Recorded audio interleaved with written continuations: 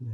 I have launched a poll there, so you might all be able to have a look at that and cast your votes or make your comments.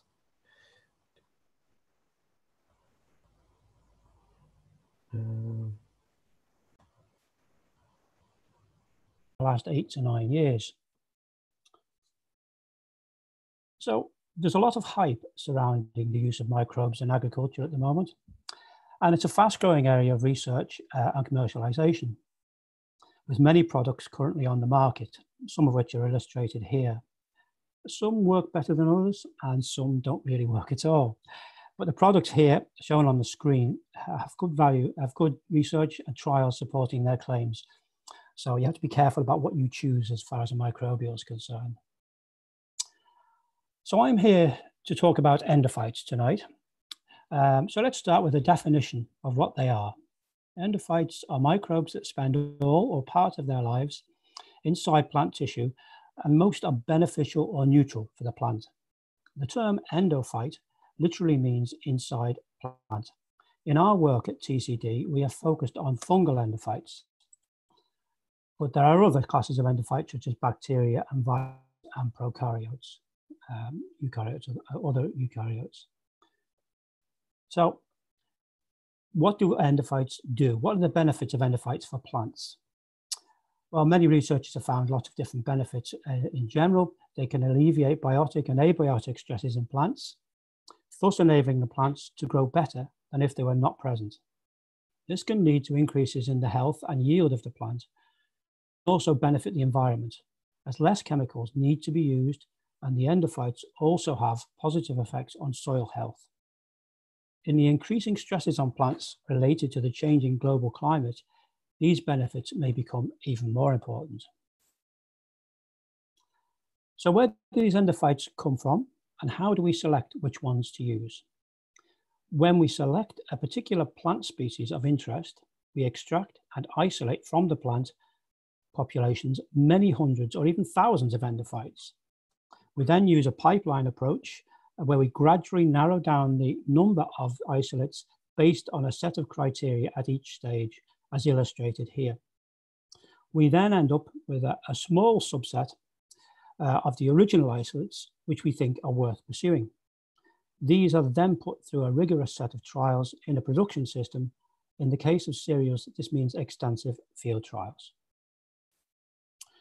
This whole process is part of what we call bioprospecting, and it's a commonly used methodology to bring biological products to market.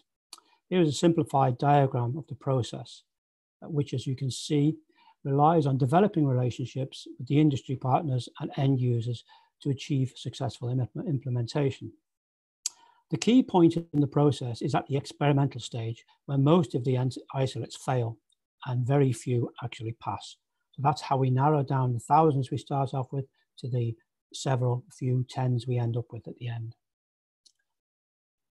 We consider plants from every type of biome as potentially hosting beneficial endophytes. Plants from each type of environment are subject to particular stresses, and they have recruited endophytes to help them cope with these stresses. For instance, plants growing in deserts or savannas have to survive periods of intense drought, and particular endophytic partners enhance the plant's abilities to survive. In this way, we can target our host plants in order to isolate particular endophytes that will be beneficial to cultivated plants growing in similar stressful environments. We see the use of endophytes in agriculture and horticulture as a kind of ecological restoration, I suppose, where we are putting back into the crops the natural partners of related plants in the wild.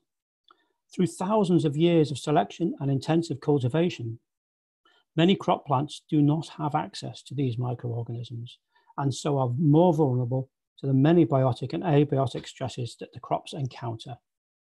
I suppose a good analogy would be that intensively cultivated plants that are treated with many chemicals are similar to a course of antibiotics for humans, where the antibiotics kill or reduce populations of beneficial microbes in our gut. These must be put back by usually dietary methods to restore the full health of the person. It's the same with plants also. We have focused to date on working with the major global cereal food crops, and we see the greatest scope and value in these crops. We have done most work with barley, as it is the largest crop grown in Ireland, and we have conducted many years of field trials in Ireland, the UK, and Eastern Europe with very good results. We have also worked with other cereals such as wheat and rice, and we're extending the research to many other crops as well. Our agricultural crops, other agricultural crops of which we have demonstrated beneficial effects related to endophyte use are strawberries, lettuce, tomatoes, and potatoes. And we're continually trying to find other crops where we can develop endophyte benefits for. So we're open to suggestions. And it's not just improvement in yield we have been looking at.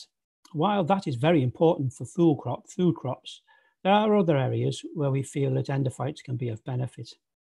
For instance, in the biofortification of food crops and bioremediation of contaminated soils. We have endophytes that increase zinc levels in oats, and we found other endophytes that help grasses to establish and grow better on heavy metal contaminated soils, such as near old mines. Other researchers and industry have used endophytes in various other applications, such as tissue culture, biofuel production, and the production of medicinal products. New features of endophyte relationships with plants are being discovered all the time, so the future is bright for this area of research. Commercial products using endophytes have gradually been increasing in number and formulation as we gain new knowledge and as we develop new techniques. Many commercial products focus on one particular type of organism as the active ingredient, or at best a combination of endophytes that work reasonably well in most situations. However, our research at TCD and UCD also is using a more targeted approach, whereby we select particular consortia of endophytes to help plants growing under a particular stress. This is where the company of which I am Chief Technology Officer comes in. Our company, EC Crop Technology Solutions Limited, has developed endophyte technology beyond all previous approaches, and we're very excited with the potential. This new startup campus company was launched last year, and we are currently seeking seed funding to set up a full research and production facility. We expect to begin trading by early next year. Our mission is to reduce chemical inputs in agricultural systems and improve the health of the plant and soil. Our unique discovery platform has been developed and refined over many years of research in top-class university laboratories. Our microbial-based solutions are fully tested under a variety of conditions and provide multiple benefits for crops, such as resistance to pests and diseases, increased water use efficiency, and nutrient use efficiency, and also, of course, increases in yield. From our extensive trials over the years, we have demonstrated a comprehensive set of benefits for crops, some of which I've listed here. The yield increases we have achieved with field-grown barley represent a huge increase in profit for farmers in an industry where economic viability is precarious and unpredictable from year to year. In fact, in several instances, we have seen that by using our inoculant, growers can reduce fertilizer use by half, but still maintain full yield. That's one of our big results. By using our endophyte technology, growers can help the environment by reducing pesticide and fertilizer use, which will reduce greenhouse gas emissions and also reduce environmental contamination.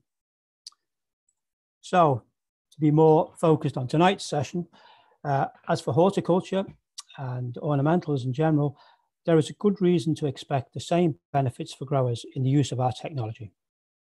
Our methods can, in principle, be adapted to any plant species. And in fact, I believe we can get even better results with crops grown under cover, as a controlled environment allows a more focused approach with fewer environmental variables to deal with.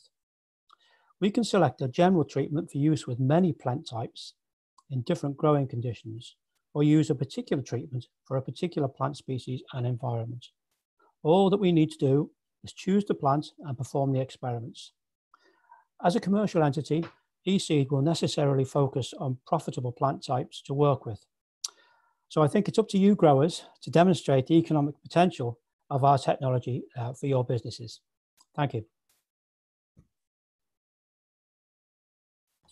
Brian, thanks very Okay. much.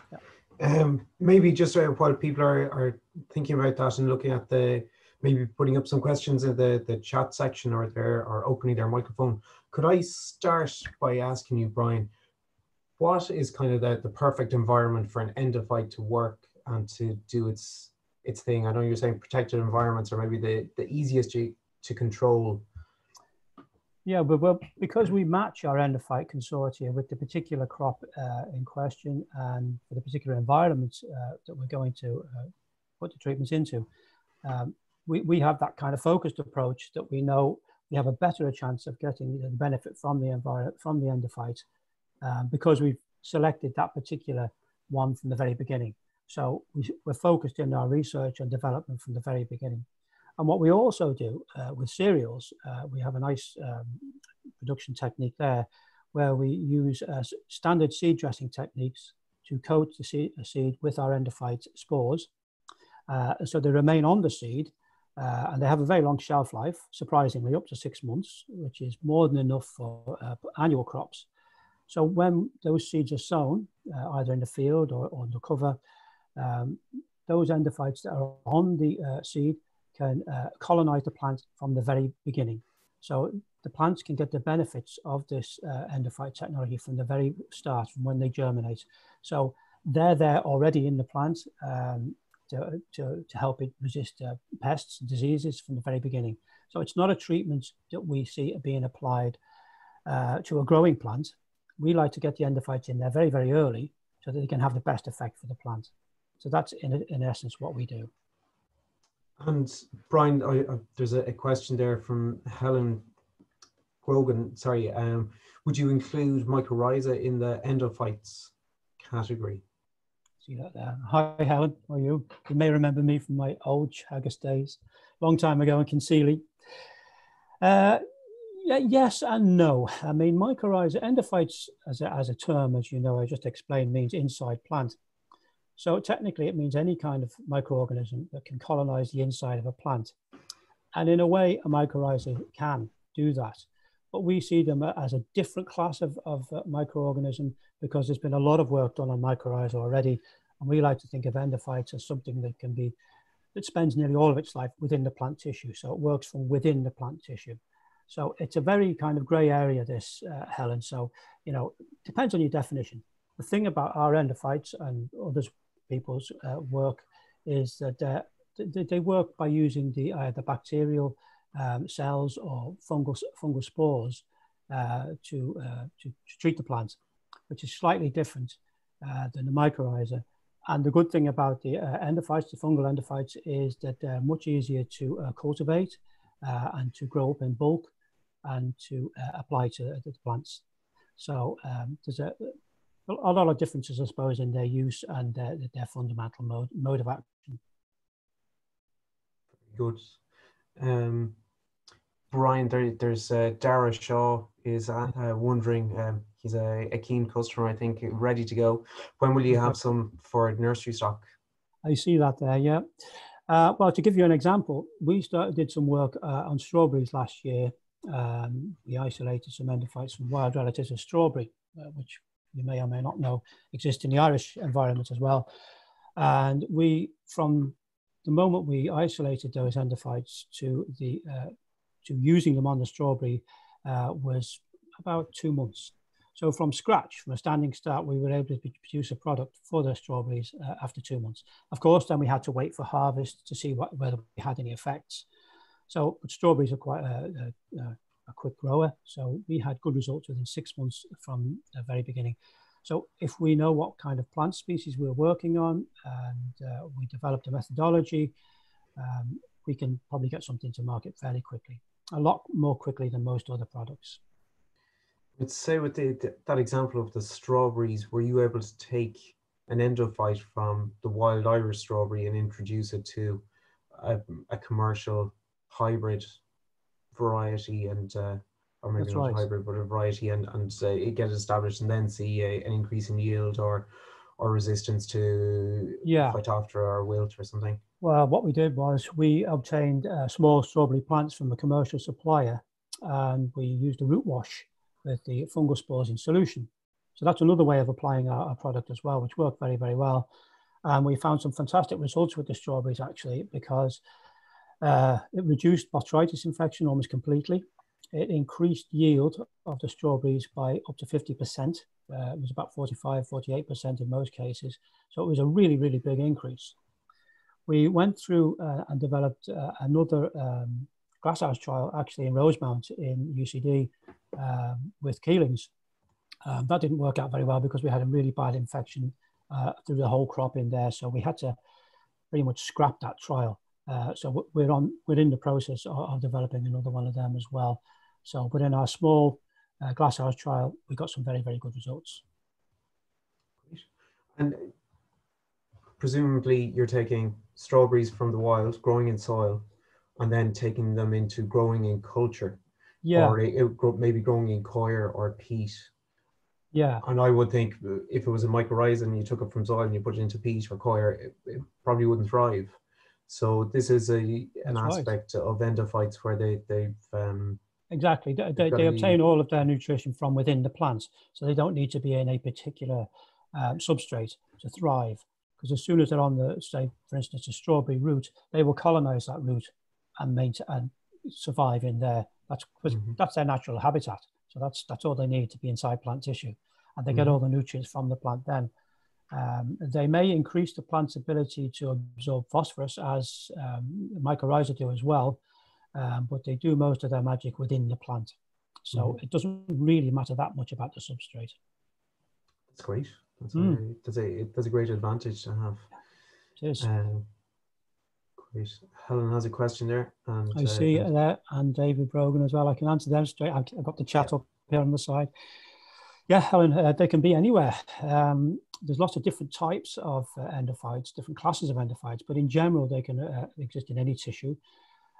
They tend to be more localized. So if you get endophytes from root tissue, they will stay in the root tissue when you apply them to the crop plant. There are other ones that are more generalized in their colonization ability. Vertically transmitted endophytes are ones that can travel through the plant into the seed and be available for the next generation as well. And they're used quite a lot in grass species like Lolium peren, etc. Particularly in New Zealand, they're doing a lot of work there. So they can affect any part of the plant. So you can select a wild plant species, obtain the endophytes from any of the tissues. If you take it from the seed of the wild plant, you can be pretty sure that that's going to go through into the next generation of the crop plant. But you don't always know, because if you inoculate the seed endophytes onto another seed, in principle, it should go through the plant system.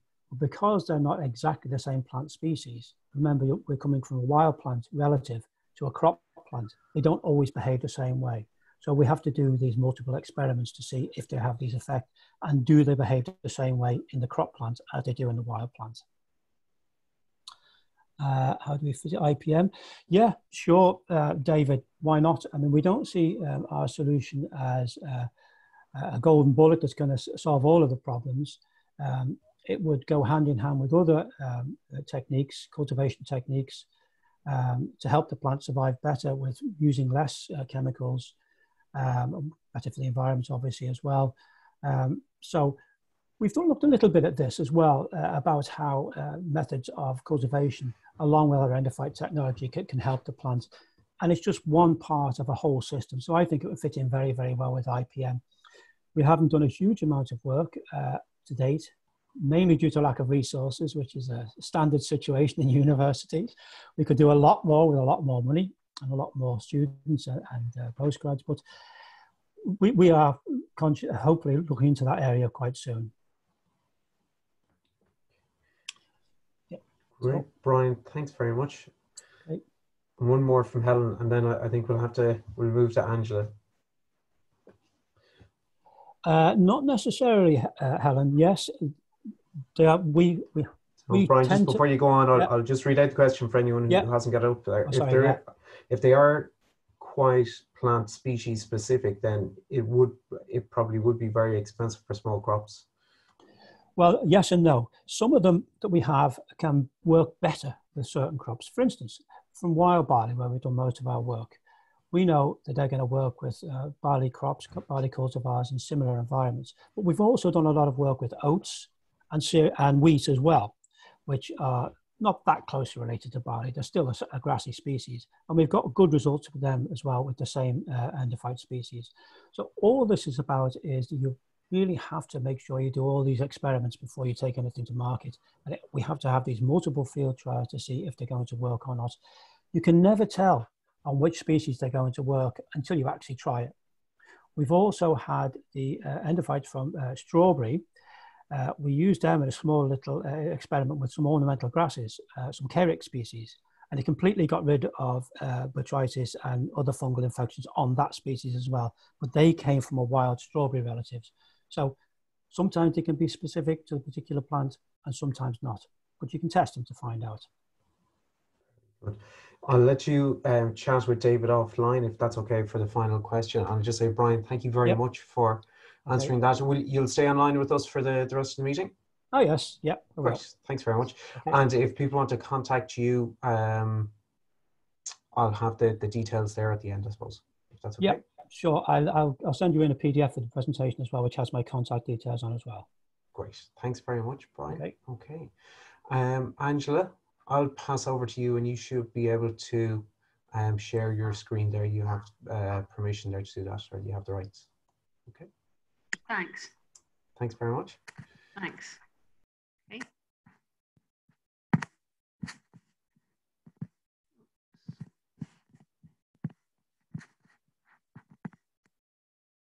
Oh, we went to the end already.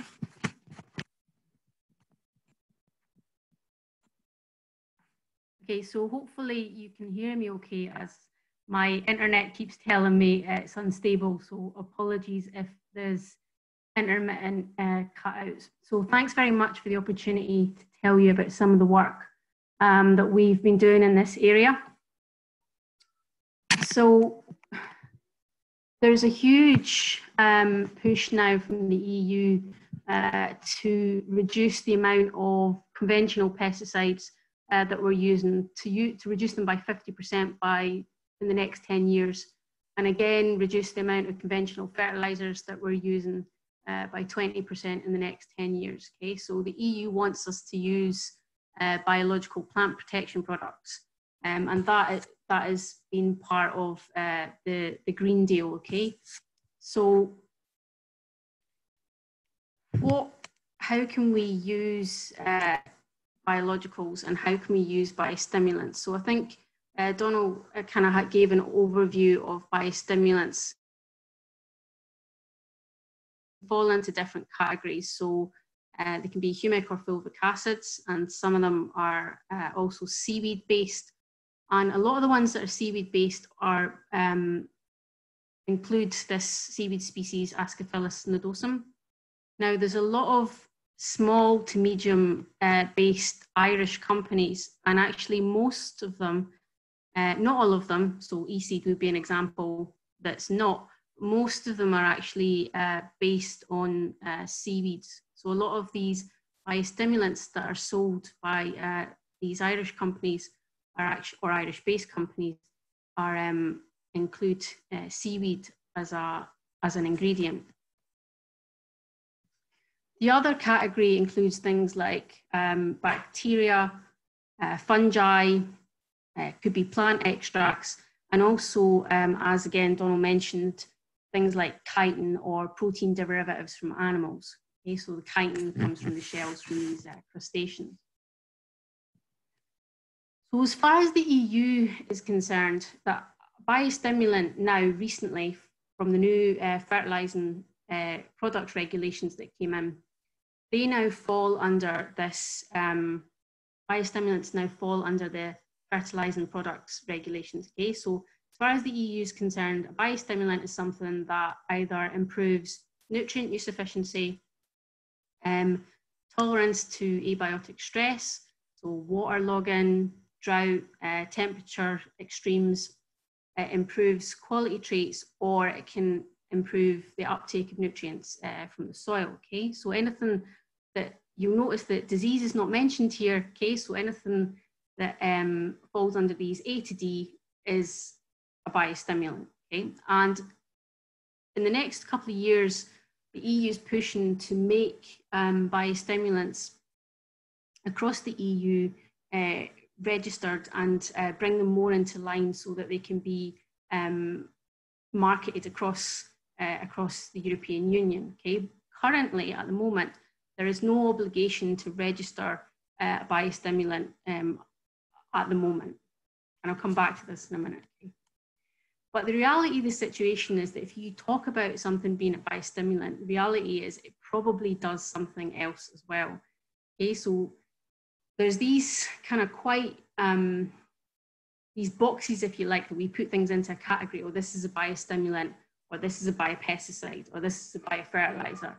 And actually the reality is that they probably have overlapping effects. So for example, chitosan would be an example of something that probably has an overlapping effect in terms of being a biostimulant and also being a biopesticide. Now, from an EU point of view, anything that falls under, anything that has an impact on disease is a biopesticide and would fall under a plant protection product regulation. Now, remember I said that most of the Irish companies are quite small. It's really expensive and it takes a very long time to get something registered as a plant protection product. Okay? So anything that would be a biopesticide or a plant protection product would be really expensive to register.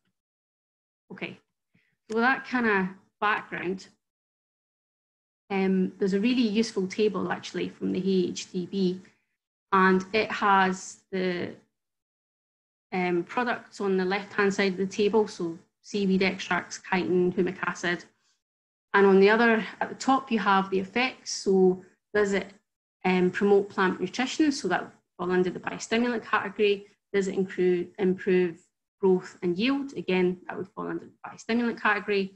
Or does it have an effect on pathogens and pests? And now you're into what we would call a biopesticide or a plant protection product. Now, if you look at the ingredients of the products, so the seaweed extracts there, they actually have a coloured box all the way across, and that means that there's evidence in the literature, or there's been studies done that prove that those seaweed extracts can be used as a biostimulant to improve plant growth or yield, or in terms of controlling disease. Okay? And the same if you look down the list, so plant growth promoting bacteria would be the same, whereas some of the other ones don't have evidence in some of the categories, and you can go through the table and have a look, but it's quite a useful table when you're thinking about the different ingredients that are in a biostimulant. Okay, that's a kind of a bit of a background to the different categories and the kind of regulations around it. So we've been working on a product from Alltech Crop Science, so as a collaboration. And this product has three main ingredients. One is a bacteria, one is a yeast, and the other one is a low level of copper sulfate. So this would be about 10 times lower than you would find in a conventional copper fungicide. So the first thing that we wanted to know was, can we use this? Can we use this to inhibit fungal growth? Okay, so can we use it to control disease? So this is a Septoria fungus, quite happily growing on plates that just have water on it. This is the fungus with a product on the top line. In the middle, we have copper sulfate, which is one of the ingredients, and on the bottom we have the microbes, so the bacteria and the yeast that are also in the product. So we've separated out the ingredients, and then we tested them to see if they inhibited fungal growth. And compared to the black one, which is just the water, yet the microbes, if you add the microbes, that inhibits fungal growth. You use copper sulfate, maybe not unexpectedly, you also inhibit fungal growth. But when you use this product, which is a mix of all these different ingredients, you get an inhibited, and you get fungal growth inhibited even at quite low levels. So we tested it on Fusarium as well, and we found similar results. At quite high concentrations, the copper sulfate performed better than better than the product. So you might say, well, why not just use copper sulfate? I think one of the things that we tested was at these higher concentrations, the copper tends to start to have like a phytotoxic effect. So you start to see kind of areas of dead tissue on the plants, on the leaves. You can see that here in these microscope images. Okay, so it seems like when you have the blended product, you don't have these kind of phytotoxic effects. So that would be one advantage to using the blended product. Apologies for more cereals, but this also shows that you can use, that it's not just on a plate, that actually when you use the product on a plant, it can control Fusarium disease symptoms. Again, it's similar to the copper there. And this is quite interesting because this is what I mean about you get this overlap between something being a biostimulant and being a biopesticide. So we've shown here in the previous slides that it can control fungal growth and reduce disease symptoms. But now we've got evidence here that we've increased yield with a product more than you would see with the microbes on their own, or with the copper sulfate on its own, or even just with water. And we also see an improvement in grains as well. So now it's having a biostimulant effect as well. So we also tested it on powdery mildew, so a completely kind of different pathogen. And powdery mildew also has, powdery mildew is also inhibited by this product as well. Sorry, there's a bit of background noise there. So again, in Planta, the product inhibits powdery mildew. You get less colonies. The product works really well compared to copper sulfate. So this product also seems to be better than the two ingredients separately. So when you have them mixed together, they actually work better than the two ingredients separately. Okay.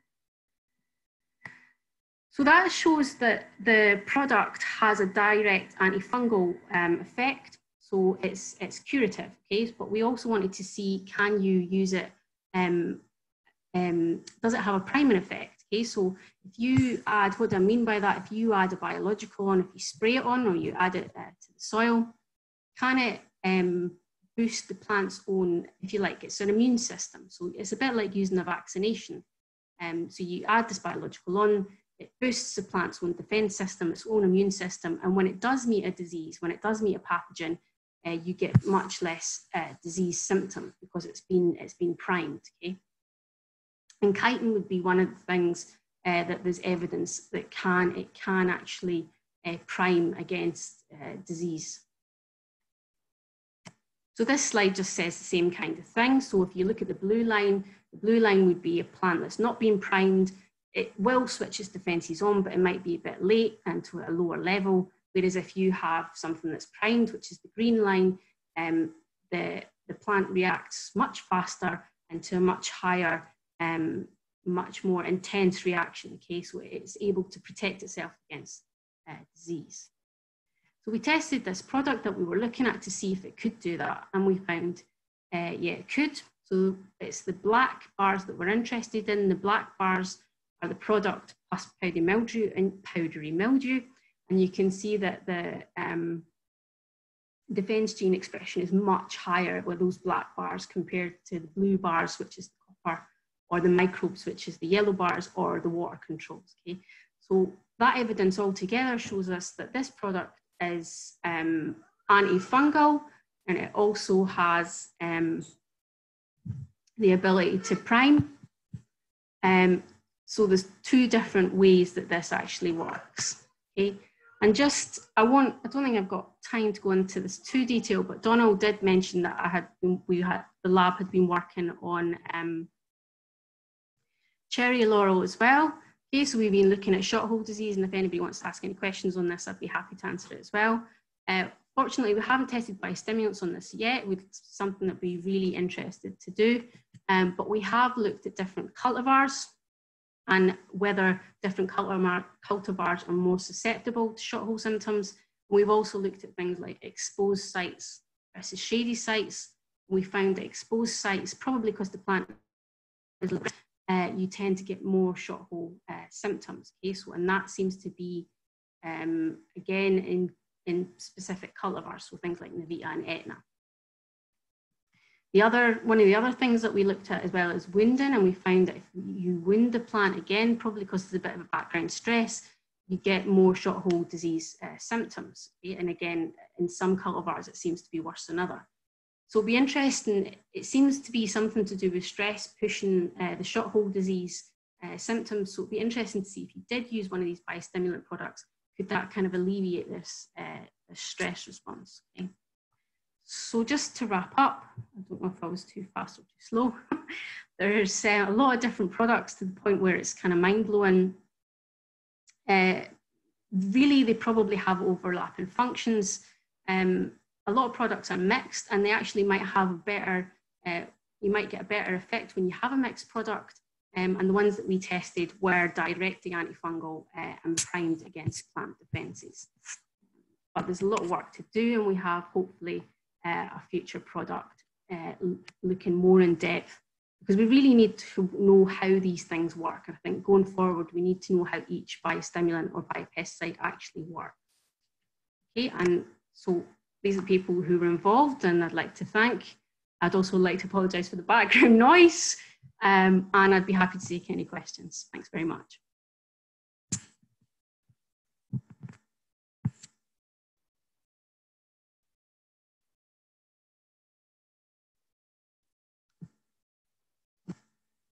Oh, Donald, I think you're still on mute, sorry. You didn't hear me waffling away, so I hope you can hear me now. So just thanks very much, that's really interesting.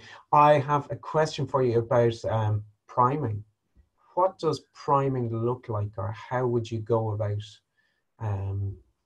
getting into that phase, or how long does it take? So yeah, I should have said this. So we sprayed a week before we challenged with disease. So now it might change from product to product, but considering this product had yeast in it, and it also had some bacteria in it, it seems like at least even a week later, the plant is still primed. And when you do add that disease, and in our case it was powdery mildew, when you do add it, the plant's still primed. So at least even a week after you've added the product, its immune system still ready to go, if you like. Yeah. So that's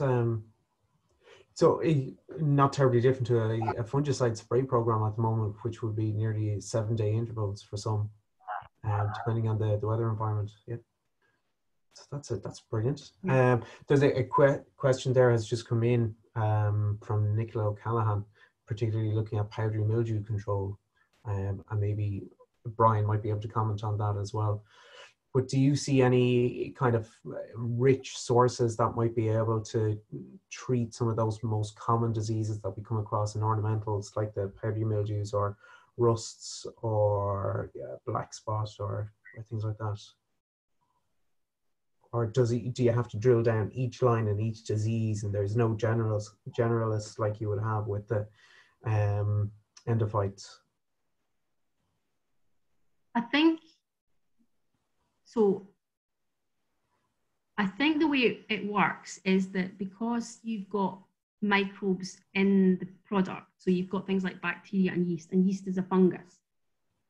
Because the plant recognizes that it's been attacked by a fungus or a bacteria, then when it does meet a fungus, it can switch on its immune system. So I wouldn't like to say that it's going to always work, but in the case that we looked at, that seems to be, if you have a product with yeast in it, that you're likely to get resistance against things like powdery mildew, which are fungal. It's also a kind of secondary effect as well, I think, Angela, that if a plant is growing well and healthily, it'd be naturally more able to resist these diseases as well. So that goes hand in hand with what you said about the priming. So obviously a plant that's not growing well would be susceptible to attack. So it's just, if you can improve the general plant health, whether by biostimulation or some sort of priming or some other effect, it's always going to help the plant fight the diseases anyway. For growers who are out there and looking at the polls there, we had about 10 or 11 people voted in the polls. And one of the reasons that people aren't using products is lack of confidence in the product. Do you see maybe something like Cress being a useful kind of yardstick for growers to test and to have, you know, maybe two products side by side and they treated Cress with it instead of looking at, you know, trying Euonymus and trying Tinus and Sarcococca and all different things, and then they're responding slightly differently? So is it good to benchmark them in a way, or is there something you've seen from your own research that this is what we all do and this is how it works? I'll put that to Angela and to Brian, maybe. Yeah, ladies first. I think it's, yeah, we obviously need to have test these against conventional products. So it would be worth having, you know, a conventional fungicide or spray program, and then leaving an area perhaps that you could use one of these biostimulants to compare it to. I mean, as I said, we've got a lot of work to do to try and work out how these things work. Mm-hmm. Yeah, it's a question of, yes, they work, and then how they work. Sometimes how they work is not as important as yes, they will work. Most growers would be interested to have a product that just works. They probably wouldn't be interested in, particularly interested in the mechanisms, whether it's genetic or phenotype or something like that. So we always think, yeah, as scientists, we're interested in how it works more so than the end user. How it works. You can probably how it works is, sorry, I think how it works is kind of eventually important, so that you can nurture that environment and how it is working. So that's great, Angela. Again, thanks a million. If there's anybody who has a question there, please feel free to send it in on the chat section. The chart that you put up, Angela, for areas, you know, with the traffic light colors looks really helpful, and maybe a good starting point for growers if they are looking at bringing in some of those products. That was the chart, from what I recall, was based on tillage crops. Do you think there's a good correlation between what works in tillage and what might work in other, we'll say, dicots rather than just grasses? Or is that a bit unfair to say that you could really correlate the two? I think you know, things like chitosan or seaweed is such a broad thing anyway that it is likely that it would work in dicots as well as monocots. I don't know what you think, Brian. Yeah, I'd agree with you, and they have a much more general effect on plants, I think.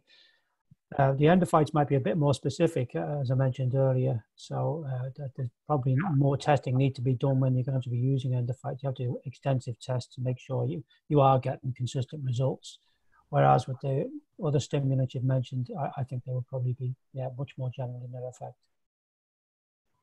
Very good. So I see, Brian, you have a commercial product underway. Mm-hmm. You're working with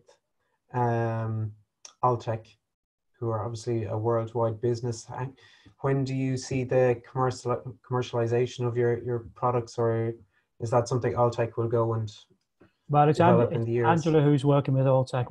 Angela, sorry. We've spoken to them, as a lot of people have. They have lots of close contacts with research labs in universities anyway in the country. So I know of them, I know of their work, and I've spoken to them all right. But we're kind of past that stage now where we have technology and potential product it actually is ready to go to market. For instance, with barley, we're into our 6th year of field trials with barley, so that's very extensive. We're in our 3rd year with wheat and oats as well. So what we're hoping to do with our funding, when we hopefully receive it there at the end of the year, is to set up our own production facilities where we can start producing targeted products for particular crops. pretty much from the start.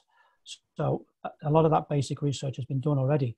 What we need the funding for now is to do much more extensive testing, modes of action, what's going on in the plant, what's going on with the endophyte, and as Angela said, trying to work out exactly what's happening so we can target the product much more effectively. And of course, any potential customer will want to see all of this data as well. They'll do their due diligence, and you have to make sure that your lab and your product and your research and your reasoning is up to scratch. So that's what the stage we're hoping to get to. But we should be up and running as production for barley, certainly early next year, and the other cereal crops shortly afterwards. So if we do go look at some horticultural ornamental plants, we will have the funding at that stage to look at what we think might be an economically viable route to go on. So if it's a large crop species, I don't know, something like roses, you know, we can find something for roses. That might be something useful. Other species that are commonly grown as well, we could have a look at them. But we work with the growers themselves because that's very important. As I mentioned in the bioprospecting, we can't just go ourselves and go out there and get something and then bring it to the market and say, this will work for you. They have to be involved from day one because we need to know what they want, what their problems are, what they're trying to address, and what they're using at the moment, and how our technology can fit in with what they're doing. So it's an integrated process, and which we'd be happy to talk to anybody about. Okay, Brian, thanks very much. Angela, we'll hopefully hear something good from yourselves in Altec at some point, and you'll have solutions for all kinds of difficult challenges facing growers. But there are quite a few products out there, and it is that thing of being able to prove yourselves in the field. And it'd be interesting to see that legislation coming through in the coming year as well, as you highlighted. So that's great. So I'll say thank you very much. I'll just bring up my last slide in conclusion, if I can get to share my screen.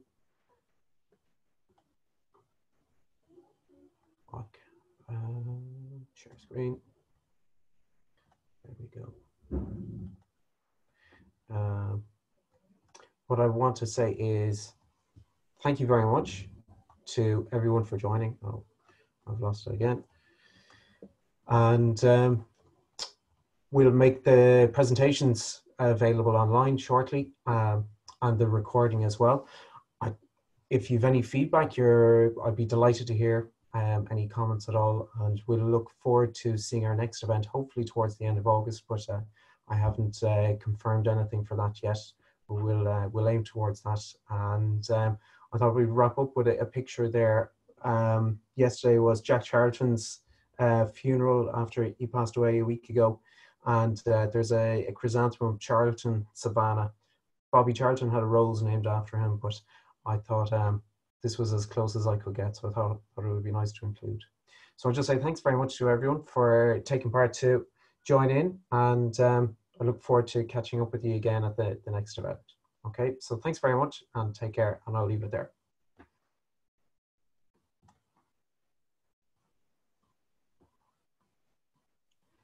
Thanks, Donald. That was very interesting. You're welcome, Helen. Thanks. Mm-hmm.